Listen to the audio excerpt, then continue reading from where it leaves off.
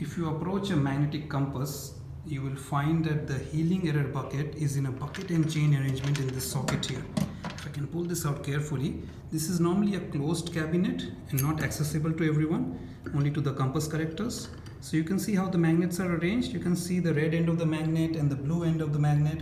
The red and the blue of course denote the north and south pole of the magnet, but you can see how the magnets can go in the holes of the healing error bucket. We normally start from the center and then place them diametrically opposite to one another around the center.